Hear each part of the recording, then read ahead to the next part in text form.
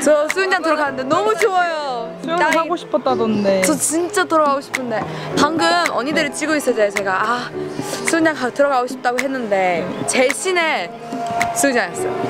옷 갈아입고 들어가 봐야 되는 거 아니에요? 마지막 다 끝나면 수영장 들어갈래요? 오 가고 싶어요. 그 뭐라고 하죠? 오리 타고 싶어요. 홍하.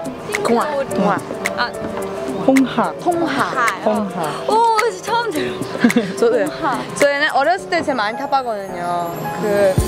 되게 나이 먹으면서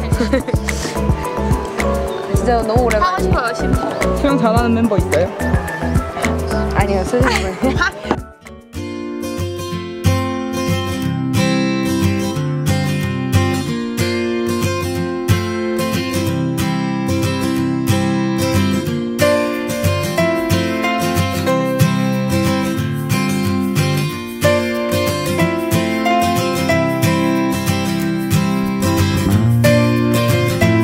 떨리는 건 없어요?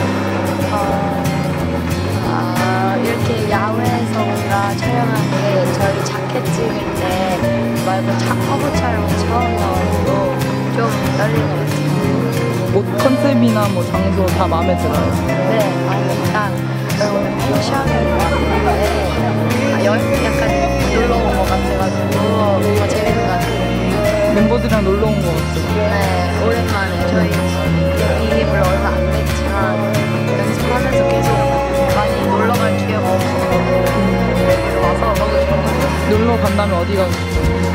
저희 같이 방콕? 엠니언 항상 얘기했었어.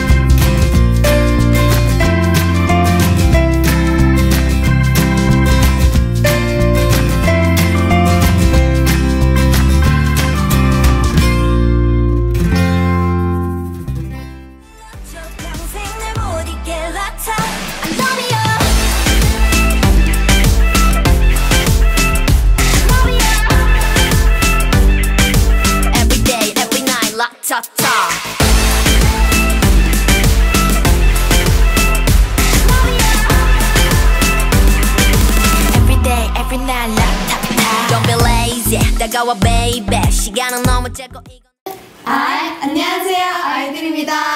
안녕하세요, TV10 시청자 여러분. 저희는 여자 아이들입니다.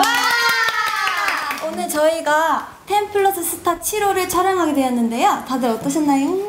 어떠셨나요, 오기씨? 저희 진짜 너무너무 재밌었고 처음에 진짜 오자마자 이렇게 예쁜 풍경 진짜 한국에 와서 처음이라서 너무 설레고 너무너무 예쁘게 찍었던 것 같아요. 그래서 여러분 기대 많이 해주세요. 사실 날씨 때문에 좀 걱정을 많이 했는데 되게 예쁘게 나온 것 같아요. 네, 맞아요. 정말 다행이고 진짜 재밌게 촬영했었던 것 같아요. 네. 저희 예쁘게 열심히 찍었으니까 많이 기대해주세요. 하나, 둘. 감사합니다. 지금까지 아이들이었습니다.